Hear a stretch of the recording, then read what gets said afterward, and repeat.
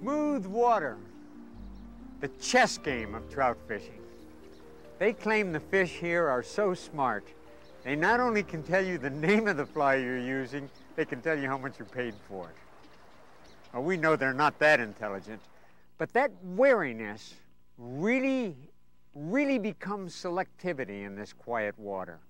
Selectivity, let me tell you a moment about selectivity. You know that in the top inch of this water, the top inch, there are three distinctly different areas.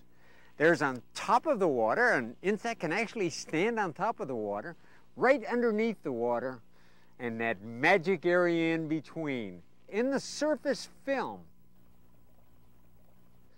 Now, if the insects, or if the trout are feeding on insects in the surface film, and you put one on top of the surface film, you're out of it.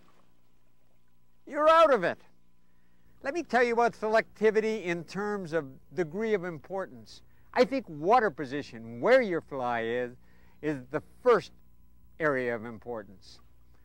I think the size of the imitation is second. Size is very important. Shape probably is third. The shape of a long shape of a caddisfly, or the double body of possibly a little ant in the water.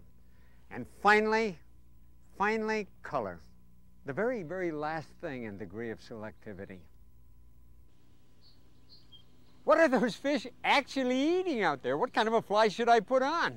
For a long time, I looked out there on the water and tried to see the fly. Sometimes I could see a fly standing on the surface, but most of the time I couldn't.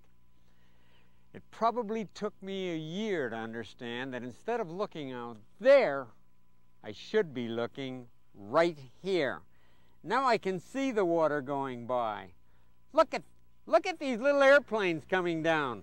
Look at those. Chances are this is what those fish are eating out there.